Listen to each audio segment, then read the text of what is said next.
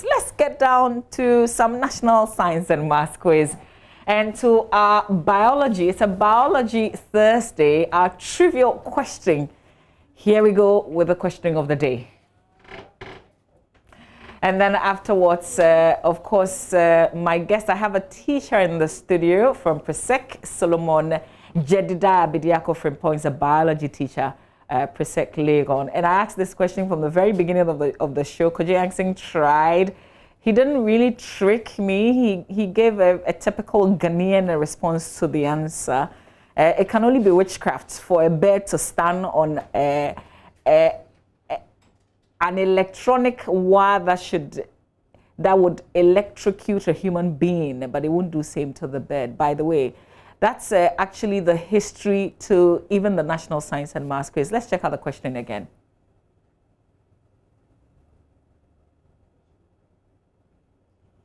It has sound.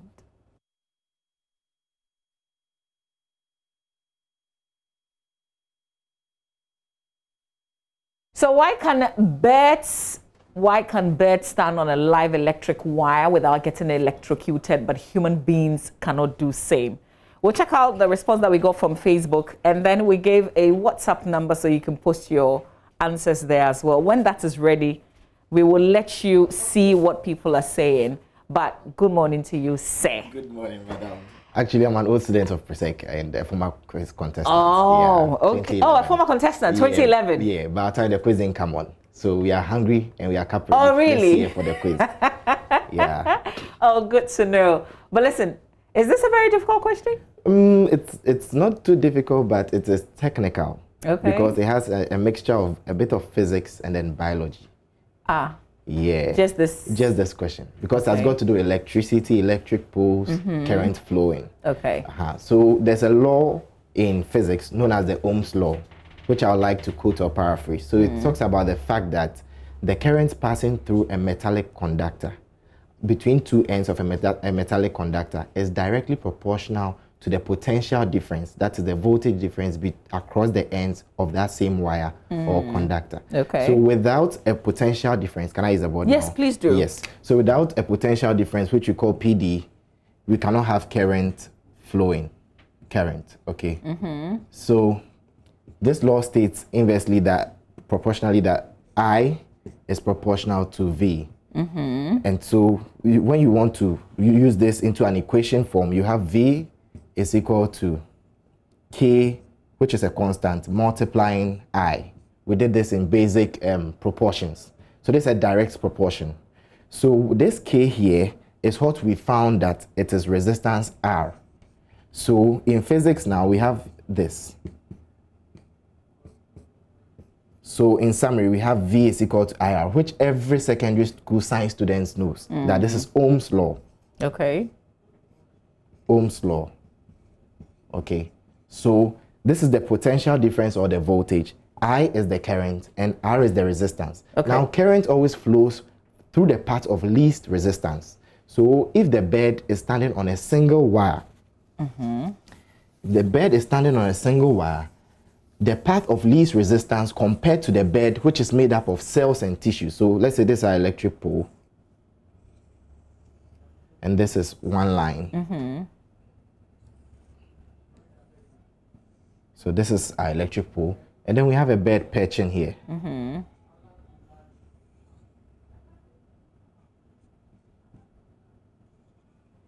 So not this is our bed. Yes. Okay. So this is our bed. Let's say it has its wings around. Forgive my drawing. So this is our bed standing on the electric pole. This is the path of least resistance compared to the cells and tissues that a bed is made of.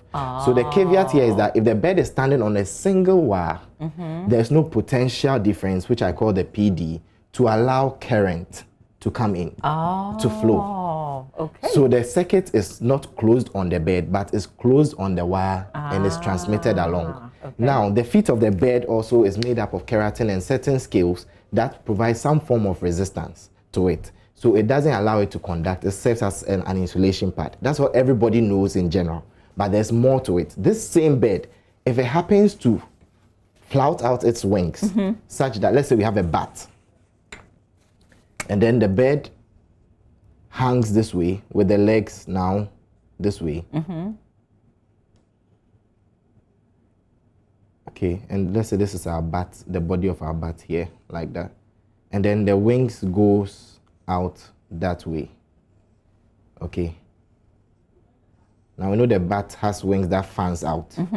So we have, let's say, another one that way. Yeah. And then we have the eyes of the bat here, and then let's say the mouth here, like that. And this is our bat. And then this wings is on another electric wire this way. Then we have a potential difference created because they carry different voltage. Okay. So once that is established, then current can now flow, and the bat will now close the circuit. So we have two types of circuits: the open circuit and the closed and the closed circuit. Open circuit doesn't allow electricity or current to flow through. And then the closed circuit means that it's complete. So we have incomplete or open, and then we have the closed or the complete circuit. Okay. So this is incomplete, and this is complete. So in this case, unfortunately for our bat, it will be electrocuted. Okay. Because there's a potential difference across, and there are two different voltages, V1 for here and let's say V2 passing through. Okay. Now the last case is, let's say this part of the post of the electric pole is not wooden, and let's say it's metallic, and then the bird stands or perches here. If the bird should perch here this time round, and this is the earth surface, there's a potential difference between this metallic pole here and then the earth surface. So there will be a potential difference created between the electric pole, the metallic pole, and then the earth surface, causing the grounding or the falling of potential from the metallic pole into the earth. And that will create another circuit, and that will be a complete circuit, and the bird will be electrocuted. So this is no witchcraft. This is no witchcraft. So we have three case scenarios. Yeah. And the extent of electrocution depends on how much current is flowing through the system, and then also the overall voltage of the electric wires and the electrical system. Fantastic. Yeah. I would have loved to show you the answers. And I usually say, oh, it's easy for somebody to go and bring me some answer from somewhere. But this is actually the question that the person who first dreamt of the National Science and Maths quiz, this is the scenario that he saw, that, you know, out of which we've seen the National Science and Maths quiz now in its 25 years. Just a curious question of a bird on an electric wire and why it is not electrocuted. Thank you, sir. Yeah, before I leave. Yes, there's something that you do which is interesting. You are engaging our young ones. Yes, so we demystify and explain science and health through a show we call the Science Digest Show on YouTube. So you just type Science Digest Show, and then you get a lot of explanations and a lot of scientists coming on board. We try to also bridge the gap between science and entrepreneurship. So we create what we call the Sciencepreneur. And then we also have a virtual learning platform, which is brain education. Yes, brainwork education. Yeah, brainwork education. In case you want to be on any of these, you can reach us. Brainwork virtual education. Virtual. And this is for GHS and GHS, secondary school, pre-medical school.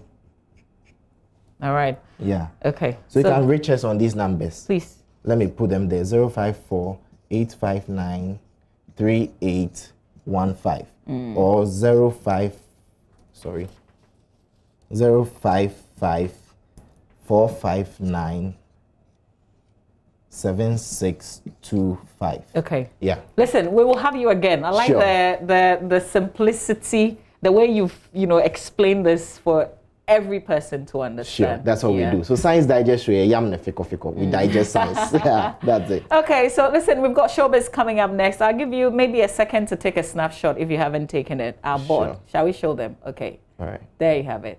Thank you, Solomon, for being here. Thank you, we'll madam. see you again soon. Stay with us. We've got show business coming your way.